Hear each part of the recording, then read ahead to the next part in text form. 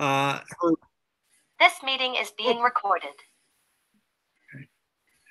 Her books have been on Barnes & Noble's top 10 bestseller list. She has an extraordinary amount of experience writing. I think she indicated that she has, since 1975, has had 400 paid articles, short stories, and poems that have been published. She is a popular speaker, and hopefully she'll speak a little bit about this, because she has actually been a speaker on cruise ships. I assume speaking about writing. She has been a finalist for the Agatha Award for Best Mystery, Left Coast Crimes Watson Award for Best Characters, Killer Nashville Silver Falchion Award for Best Suspense. She was a teacher for more than 26 years, I believe. Enjoys geocaching. I have a friend who loves to do that. Drawing, reading, kayaking, and scuba diving. And her program today is about show, don't tell. And any of us who have been part of our critique group have heard that term a lot. So Elsie is going to talk about how to do that, how to show in your writing rather than just telling. So, Elsie, the floor is yours. And as I point out, if you have any questions, put them in the chat, and then I will ask them as we go along. Also, if you look in the chat, you will see that Elsie has placed her email address there, where she has invited us to ask questions that may be a little more detailed than this format really provides for. Is that correct? That is correct. Okay, so Elsie, the floor is yours. Thank you, and welcome everybody. Now, I always wanted to be the perfect author, so I made sure that I would always show instead of tell.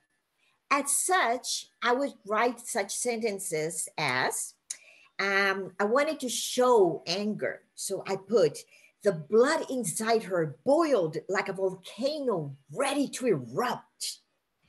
If I wanted to show regret, I put, sadness wrapped its tentacles around her, suffocating her like twin sisters of depression and regret. Oh, such wonderful sentences.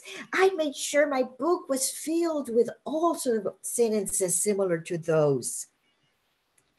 I send it off to my editor. My editor sends me back for revisions and stuff and says, Elsie, this is a wonderful book. You really have a way of keeping the pace up, of using red herrings, etc., etc. But you know what? You sure have a tendency to tell instead of show. Huh? What happened? I did everything. I showed them, I showed them the blood boiling inside like a volcano ready to erupt. That's showing. No, that's telling. So I decided to study a little bit deeper into this show, don't tell technique. And I wanted to know if there were any signs that show us that we are telling instead of showing. And thankfully for us, there is. First of all, there are 4 ways or 4 indicators. And these are real easy to spot. So we're going to go through them like this. First of all, if you use the passive voice, you are telling instead of showing. The passive voice is when you have, this is how we normally speak. You have the subject right here, and then you have the verb. The boy hit the ball. Boy is the subject. Hit is the verb. If you reverse them and you have the ball was hit by the boy, you've reversed it, putting the verb first and then the subject, and that makes it the passive voice. So anytime you're in the passive voice, you're going to be telling instead of showing. Whenever you have information dumps, that's number 2.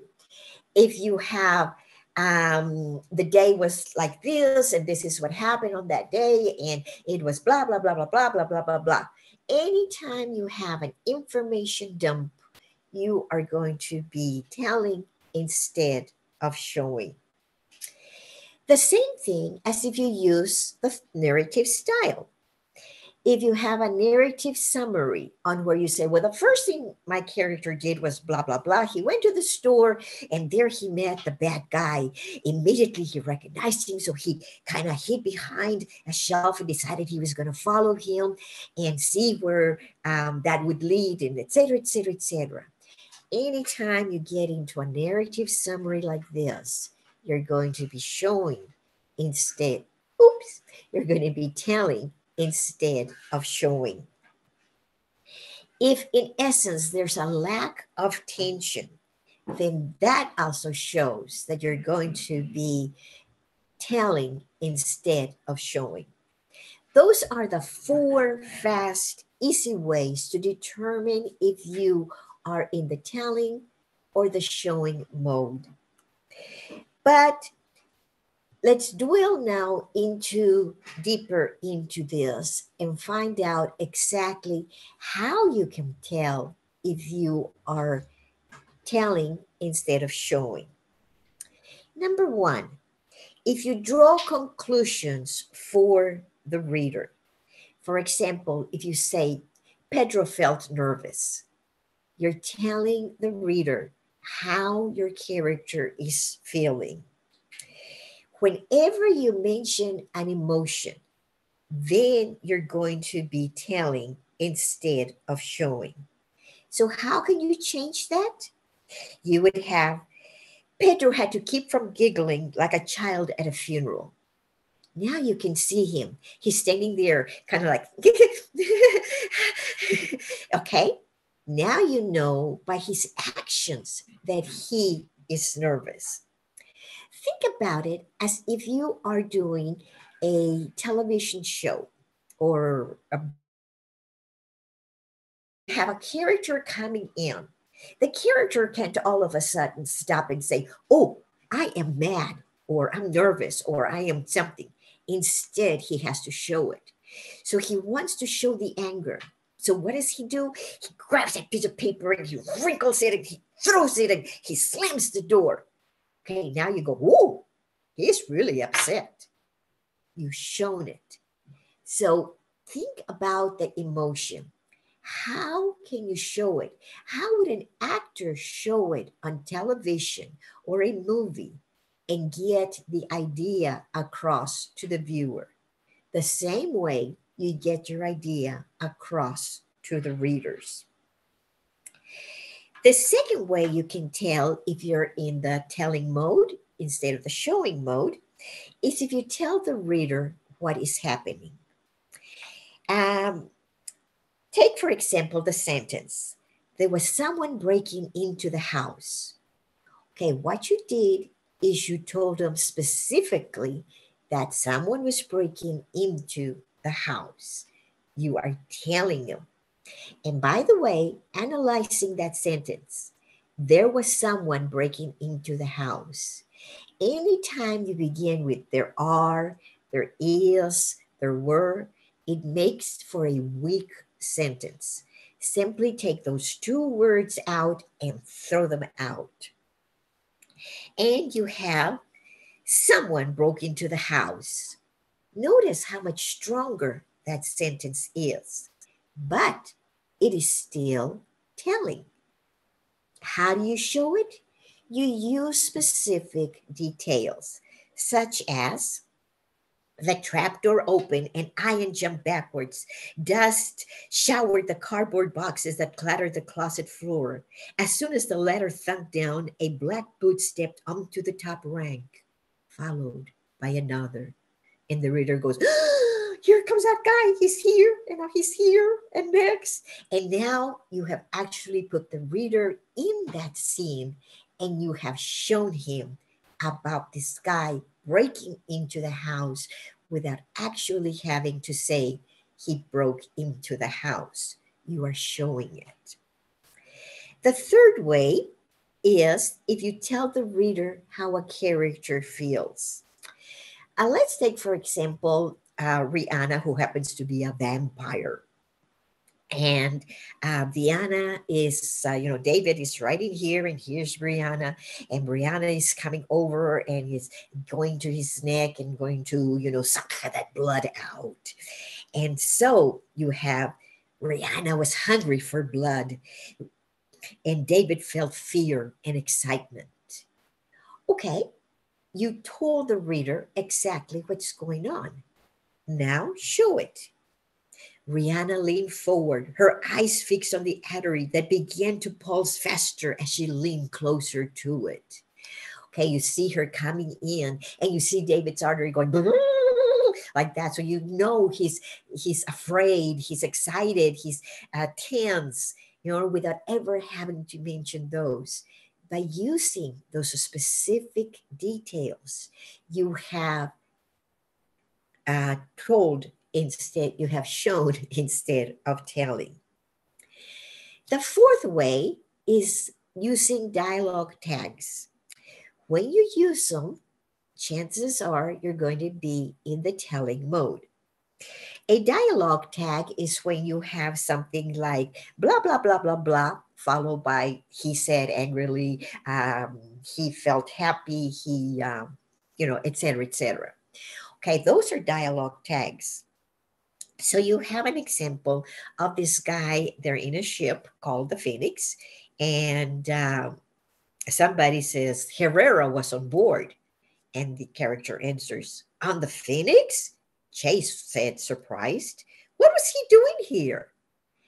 Chase said, surprised. You are telling the reader how he felt. You're in the telling mode. So how can you correct it? There's several ways. Method number one is by using action. Herrera was on board. On the Phoenix, Chase glanced at the central hologram as if he could somehow confirm the news. What was he doing here? Okay, by him having glanced at it and looking at this hologram and trying to confirm the news, you know that he is surprised without having to tell the readers that. You can also use the character's thoughts. On the Phoenix, he couldn't be. What was he doing here? Okay, he couldn't be. You're inside the character's thoughts and you are showing them exactly what is happening. You can also do it by using dialogue. On the Phoenix, Chase said, what the hell was he doing there? Okay, the way that he says it, it is showing that element of surprise. Now, when you mention an emotion, you're always going to be telling. And here we're going to have a chance to go into deep point of view. When you get out of the telling mode and you use these other methods, you're going into deep point of view and you're becoming a better writer, better way of expressing yourself. For example, you would say, she's pretty. Okay, so we now know she's pretty, but how is she pretty? You go into those specific details. She had a small, delicate features like a porcelain doll. Okay, now you see that you are showing the reader what she's really like. Now, let's say you want your character is feeling terror and panic. So you write something like this. Terror seized him as he ran as fast as he could. The harder he ran, the more the panic tightened in his chest, swallowing him, making it hard to breathe. And you're having all of these sentences that are showing him in a state of panic. But you know what? The reader is not relating. Why? Because he doesn't understand. Why is he knows he's feeling panic, but why? If you can show it to the reader, you are going into deep viewpoint and you're showing him what it's like. Now, for example, um, this is from Every Good and Perfect Gift by Sharon K. Sosa. Jonathan took Dee Dee to her appointment on Tuesday morning to go over the results of all the lab work while I kept the baby. My stomach churned, and the whole time they were gone, I paced like a pent up puppy. Okay, this is a perfect example of using that deep point of view in the showing mode. What emotion is she feeling? She's nervous. She's concerned. She's worried. She's anxious. I'm taking care of the baby while the husband takes my daughter away and they're doing these examinations. They're getting the results of the exams. And you see the mother is just kind of, she's like a pent up puppy. Okay, notice how much more emotional, how you can reach the reader in a deeper level. And in that passage, not once was the emotion ever mentioned. Another way you can do this is whenever you use adverbs. Adverbs are normally words that end with ly. You're in the telling mode whenever you use those adverbs. You're such a jerk, he said angrily. Angrily. That puts you in the telling mode. So, how do you show it? Okay, show what it's like to be angry. You're such a jerk. Dan slammed the phone shut and threw it on the couch. The pages ruffled open, the names inside seemingly exposed and vulnerable against the stark black leather. Dan got to his feet, moving so fast his chair skidded against the floor and dented the new drywall. All the specific details are showing his anger. And that's what you'd want to do. Another way is to avoid the be verbs. The be verbs are am, is, was, were, are, be, been, being. Anytime you use any of these 8 words, you're going to be in the passive voice, or at least 98% of the time. Now, let's look at an example. You have this woman who walks into a room, and the room is exactly the way that it used to be when she was a little girl. And of course, she's kind of like, whoa, what's going on? Okay, first, in the telling mode, the room was perfect. She saw it and immediately transported back to her childhood because it had all the elements she remembered. All right, now let's take that same scene and put it in the showing mode. She threw open the white oak doors and stepped into a past from 20 years ago. The bedroom she remembered down to the last detail. Pink candy striped walls with white trim, a thick white shag carpet with plush maroon velvet chairs flanking silent fireplace, an enormous canopy bed draped the sheer white veil. Linda pressed her hand to her mouth. What were these chances? Another room, just like the one she'd had years ago before she'd grown up and grown out of one space and had brought her happiness. Okay, what the author did in here took details and showed them to the readers as the character Linda is seeing them. She's seeing the canopy bed. She's seeing the shag carpets. She's seeing the fireplace. And the reader is right there with her, seeing the same things. Another way to avoid the telling the mode is do not begin with a gerund. A gerund is a verb that ends with ing, such as sing, singing, dance, dancing, love, loving, etc., etc. This also works if you begin with the word as. Now, let's look at an example of the telling using a gerund. Rapping at the door, Elaine made her presence known to the people inside the house. Rapping, ing, that's gerund. You're automatically in that telling mode. Now let's change it where we're deleting the gerund. Elaine formed a tight fist with her right hand and pounded on the unforgiving oak. They'd hear her, or she'd break her hand, letting them know she'd come to call. Again, the use of specific details is what's going to get you to the telling mode, the showing mode instead of the telling. Notice in that second example, there is a very tight imagery. And again, the same principle if begins with the word as. So, does this mean that you should never tell, that you should always show? No. There are times when you should tell rather than show. But before we get into the second aspect of the show, don't tell mode, just like on television, we're going to have a commercial. So here it comes, commercial number 1. Our host, Steve, wanted me to tell you about a specific job that I had, how I ended up with it, and etc.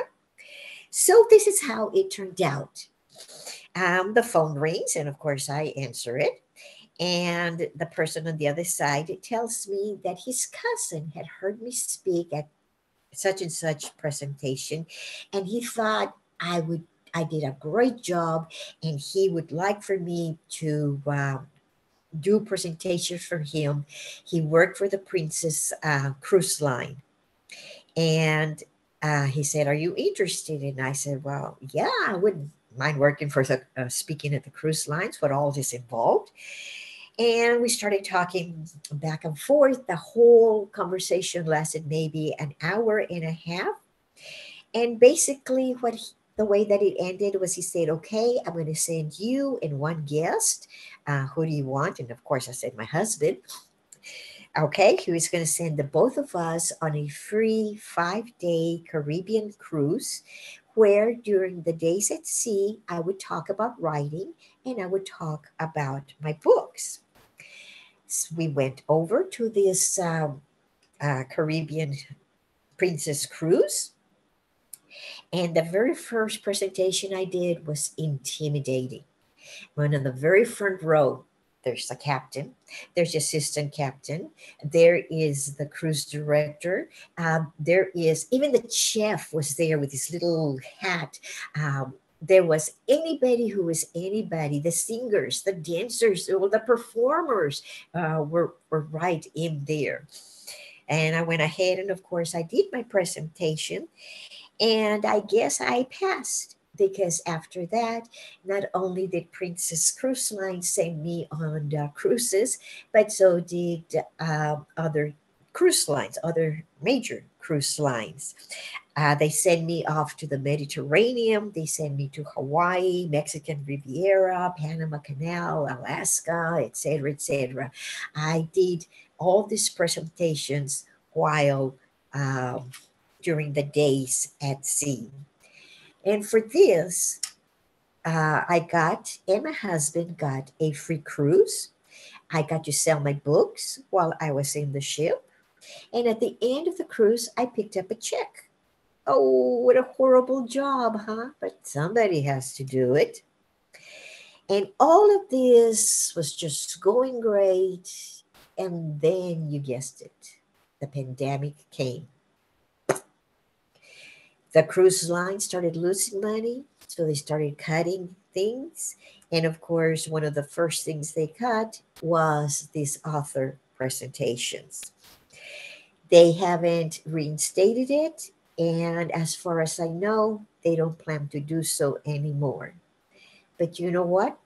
It was really a great experience and a heck of a good time while it lasted. If it ever comes back again, I'll be the first to remind them, hey, I'm still here. Now, typical of television, they don't have just one commercial, they have two commercials. So here comes commercial number two. I just had a new release out, which is called When Doubt Creeps In. This hit the Kindle #1 bestseller list for suspense and the #2 bestseller for mysteries. But the audio has also just been released, and that's what I want to talk to you about. I am going to raffle an audio of When Doubt Creeps In. If you would like to win the audio version of this book, simply email me at LCH for Hayden and then author, AUTHOR, at yahoo.com. I also put it in the chat room so that it's right in there and you can contact me. You can put in there, I would like to win your audio, and I will, in a couple of days, say what about 2 or 3 days from now, I will put your name in a box, a hat, whatever's, and I'll draw a name out, and whoever wins, I will contact you and let you know and send you the audio version of the book. But wait, I'm not really into audios. I much really rather have the book itself. All right. If you rather win the e version of When Doubt Creeps In, you do exactly the same thing. Or I also had another release, which is called The Last Ghost Dance. This is from the Harry Bronson series. This is from the Aimee Brent series. So this one is set in an Indian reservation, and a lot of people are really enjoying the fact that it's different, a kind of setting. It's in the Paiute Reservation in Nevada. So if you want to win either one of these two books, you can email me and say, I would like to win the e version of, and then tell me which book. And then I will also put those names in a box, hat, and draw the names out. Can you win? Can you do both? Sure, you can. You can um, enter this contest and enter this raffle and enter that raffle. But if you win from this raffle, then you cannot win from this one. I would simply choose somebody else. Also, I have a handout for this presentation, and where I have all the examples and all the stuff that I've been telling you. If you would like to get a copy of the handout, you can also email me at the same uh, email uh, email address. But like everybody, I get lots of spam.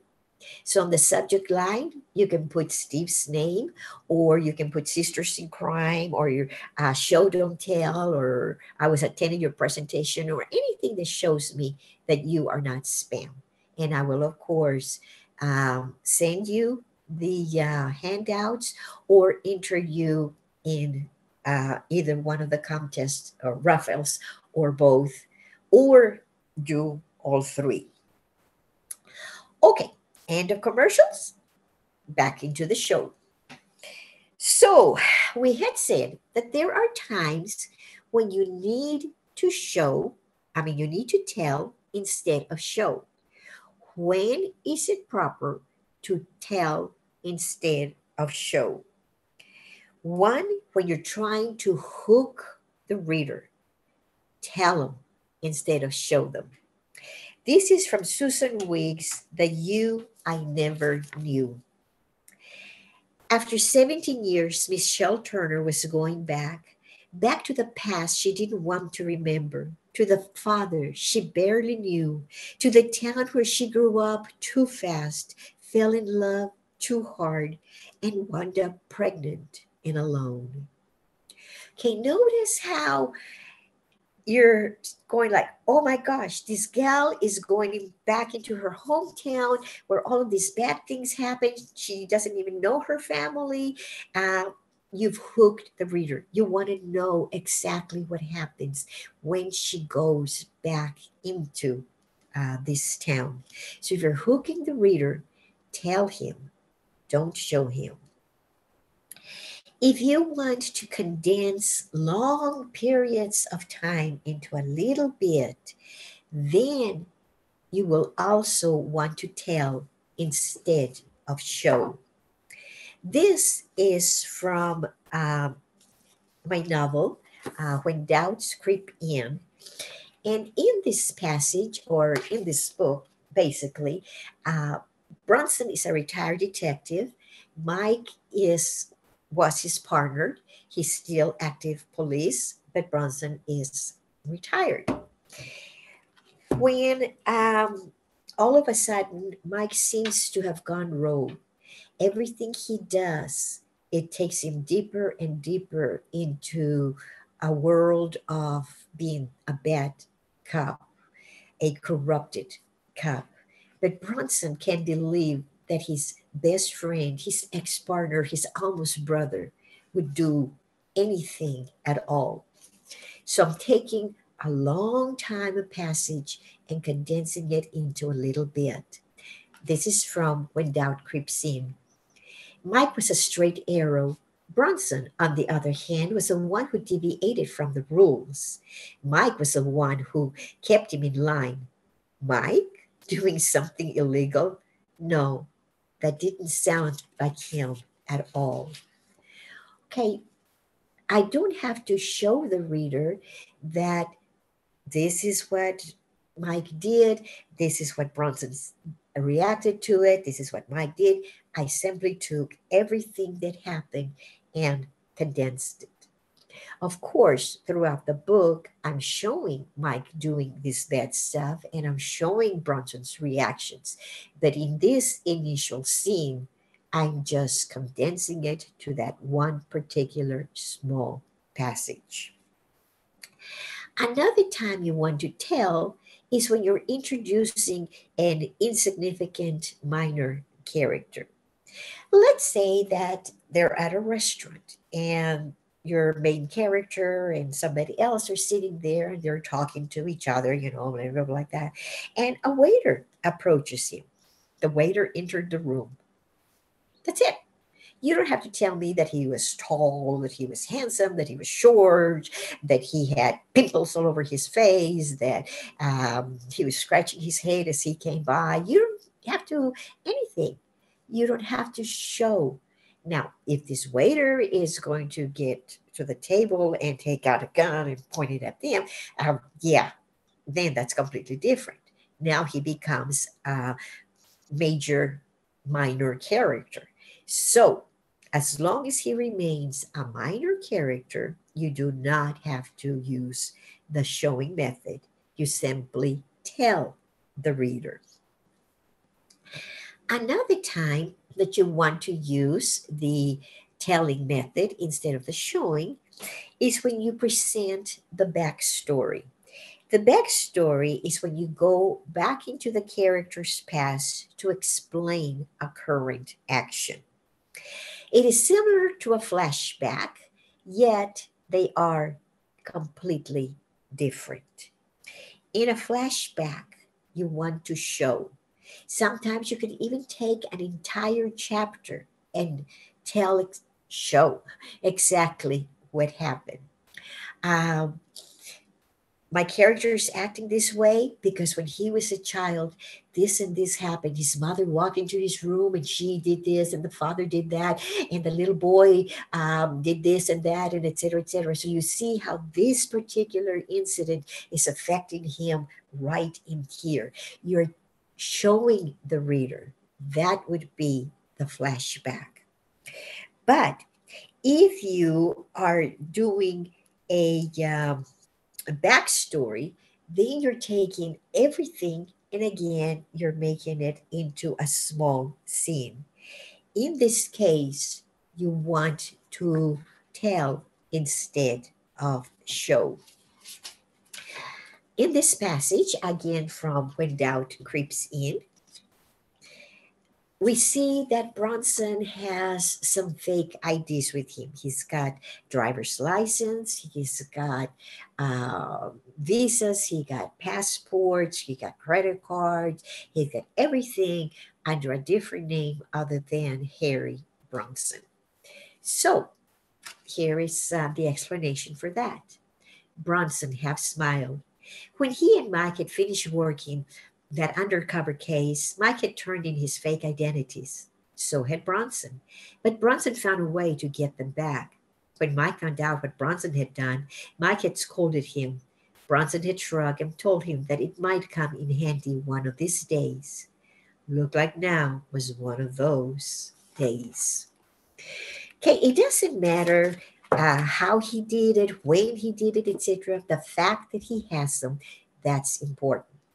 But if the character all of a sudden shows up with, oh, here's a fake ID, here's a fake driver's license, here's a fake credit card, here's a fake, et cetera, you go like, oh, where the heck did he get them? So you tell the reader, you just kind of summarize it like I did in that particular passage. If you're introducing a crisis, now remember, a crisis never solves the problem, it only intensifies it. So when you're introducing a crisis, by all means, tell the reader about him. This is from Bharati Kitchener's Sharmila's book. I still can't believe I agreed to an arranged marriage. I, Sharmila Yassin, a thoroughly modern 32-year-old Chicago-style woman.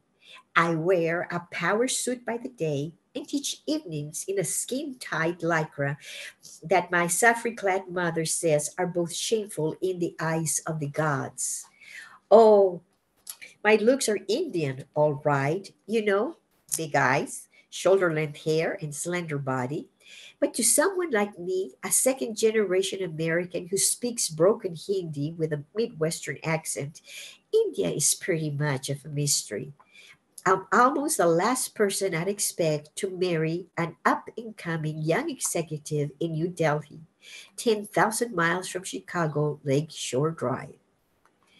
Okay, she's introducing a crisis. What is that crisis? There's this modern Indian woman in Chicago who works lycra, and she wears what's the other thing she wears? And she wears skin tight lycra and power suits. And now she's going to go into India, where of course she would never ever do anything like this. And she's going to go there to an arranged marriage.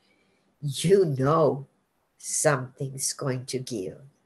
So you use the telling mode instead of the showing because you're introducing a crisis.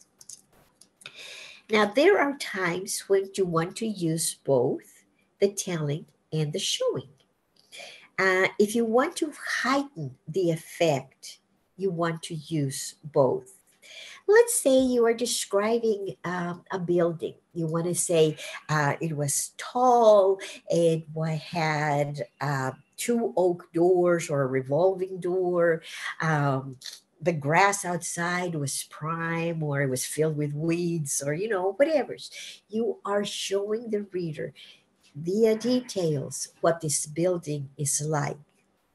But If it tells you how this building affects you, then you switch to the telling mode. The building look as if the windows in the building look as if eyes were staring at me. That's a reaction. That will put it in the telling mode. Here's an example. The flowers bloom in cascading shades of color. The sun's rays bathe them in light, filling the garden with intoxicating fragrance. I was enchanted by their presence. The first two sentences are in the in the showing mode. You're showing that the flowers are blooming in all sorts of different colors. You see the sun rays coming down and it's filling it with an intoxicating fragrance. Then you go to the third sentence and you switch to telling. I was enchanted by the presence. So how you reacted is the telling, and the showing is the details about the specific events. A combination of telling and showing always gives more meaning to a character's experience. It adds depth to the story. So always use both the showing and the telling, but limit the use of the telling. Notice I said limit the use of the telling, not delete it. Any questions or comments?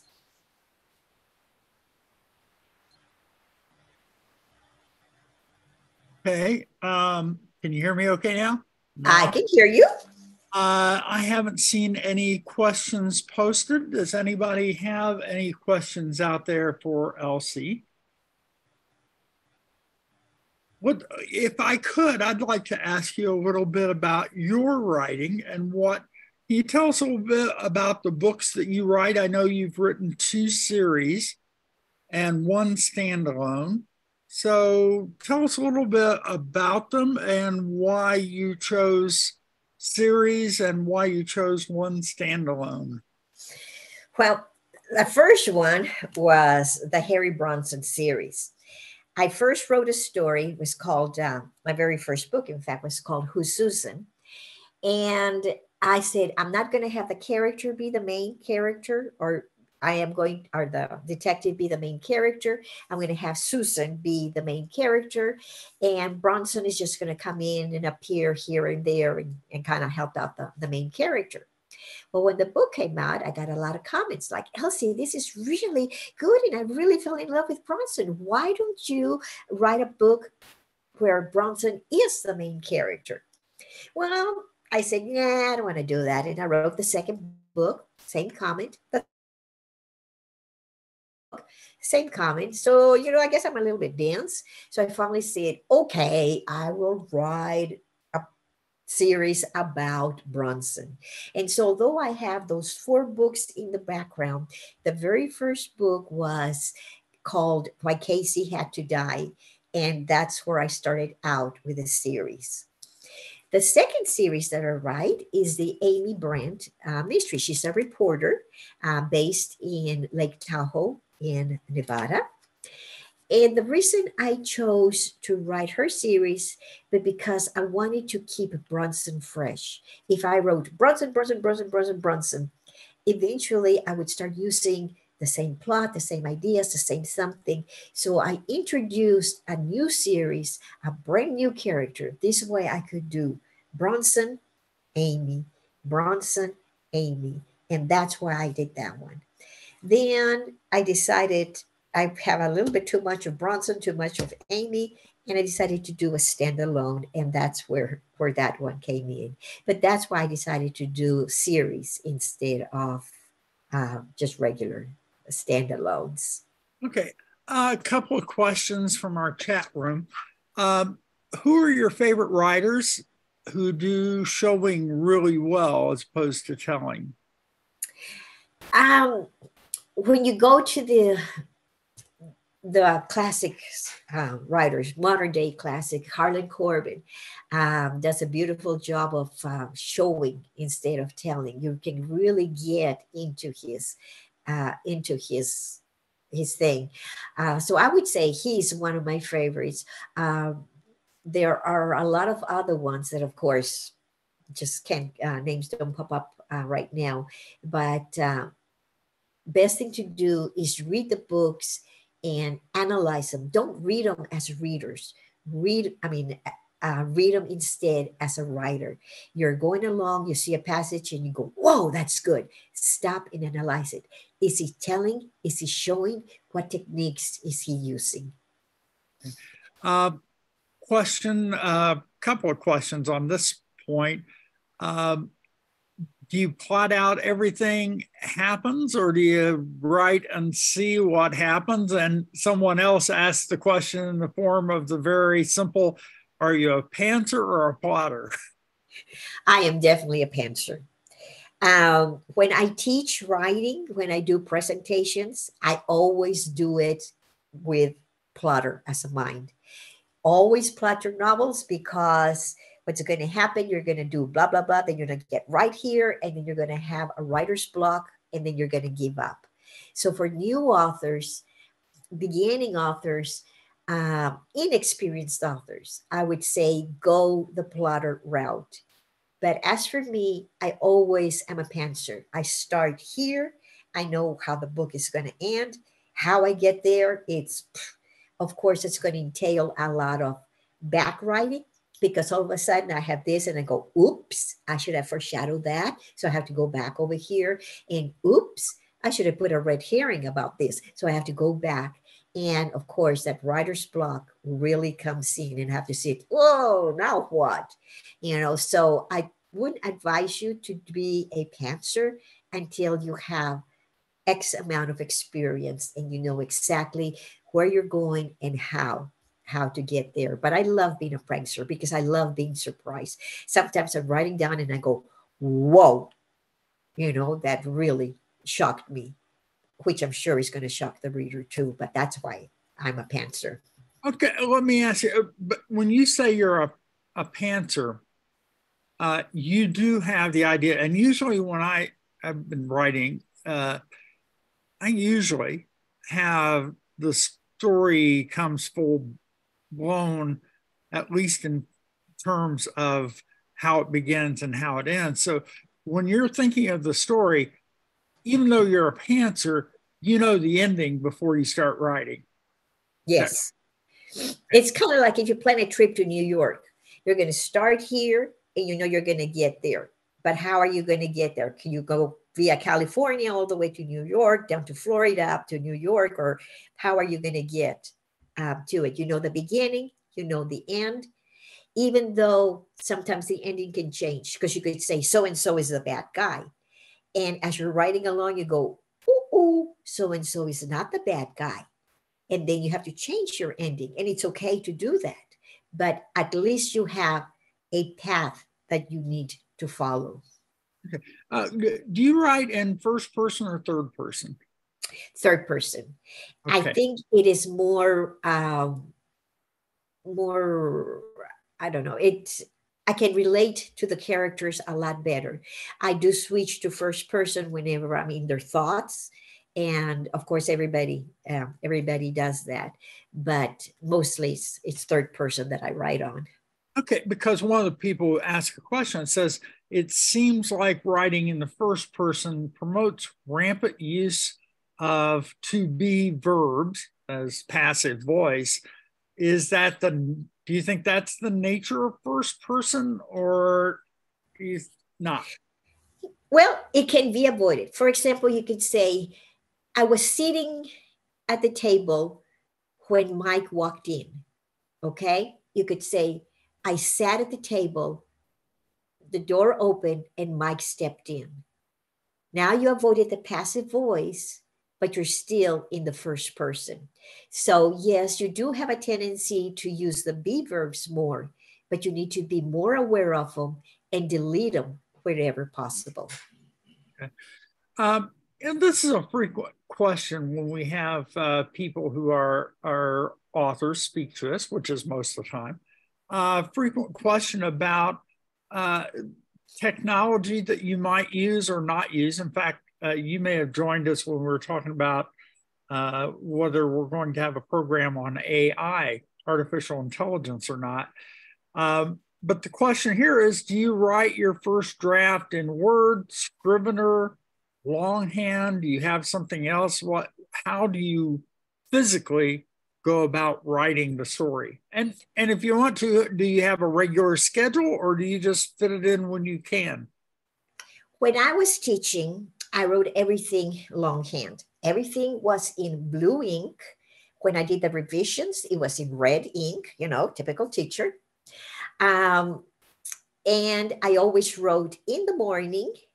So while the house was still quiet, then I got up and made breakfast and got the kids ready for school. And I went to school, came back and did family stuff, put the kids to bed, and then I wrote. Then I retired.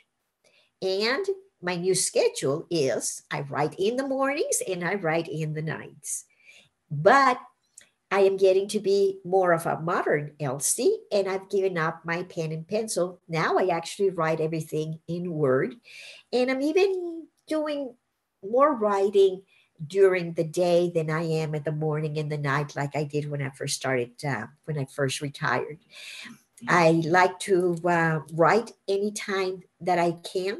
So I still carry a pen and pencil with me so that if I'm standing on a line at the grocery store and it's an extra long line, I just take out my little notebook and I start writing, and then I transfer everything into my computer. But basically I'm a computer. I'm a modernized person now. I one last question, and because we're getting up toward 1 o'clock here. But one last question I like to ask writers is, two. I have two last questions. We'll start with this one. Who do you read? Who do you like? Who do you think do you read for enjoyment? And who do you read to sort of study how they write? Actually, I'll read just about anybody.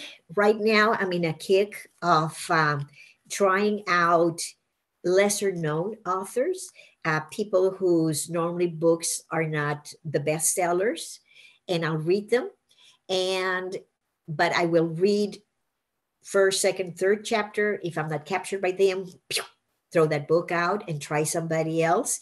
And you'd be surprised just how many wonderful new voices are out there that haven't gotten a chance to be exposed to the writing field. So I always try to leave Amazon reviews and do anything that I can to promote them, mention them maybe in my Facebook page or in my newsletter and stuff. But that's what I'm doing right now. I am reading, quote, new readers and readers that are I'm not familiar with. Well, we can offer you 3 or 4 suggestions. I think we have Michael Dabney, who's not with us today, wrote a great detective story. Diana Catt has a book, and she's the president of our club and has a book out. The Death Map. I think if I got the name correct. Diana, please correct me. And of course, I have my own more recent book called Last Train to Stratton. So we'll give you a reading list here. That'd be perfect. I'd love it. And one other thing I always like to ask to finish up an interview, but what are you working on now? What's in the future for Elsie? I am doing the next Harry Bronson novel. In this one, Harry's niece gets kidnapped, and that's basically where it is. So I know she gets kidnapped, and I know everybody lives happily ever after. And that's about it. I thought I knew who the kidnapper was, but now as I keep writing, I know that no, that's not right. So I'm still kind of about it, but that's what I'm doing next. It's the next Harry Bronson novel. Excellent. Look forward to it.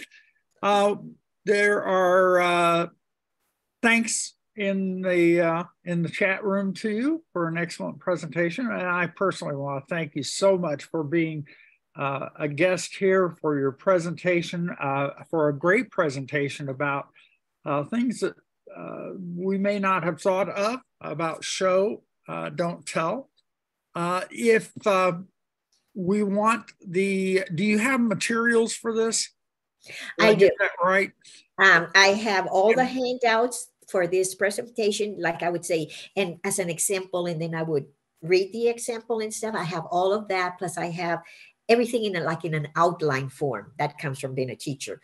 So I have everything in an outline form, and I would be glad to share that with anybody. All I do is just give me your email, and I'll send you the handouts. Okay. And again, just so everybody knows, it is in the chat room, but because everybody has moved on from the chat room, it is LCH author at yahoo.com.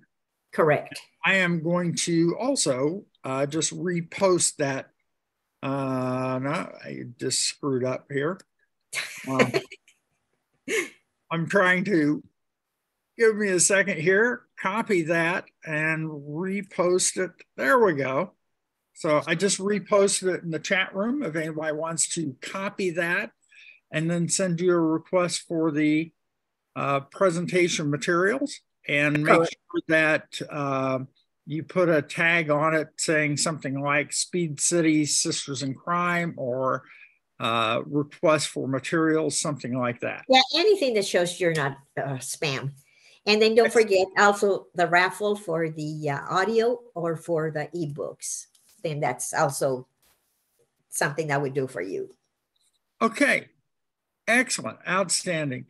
Thank you so much. Appreciate it. And without any more questions, we'll call the meeting to an end. Thanks so much, Elsie. Thank you. It was absolutely wonderful. You all have a great day. It was great from this standpoint. Take care. Take care. Bye-bye.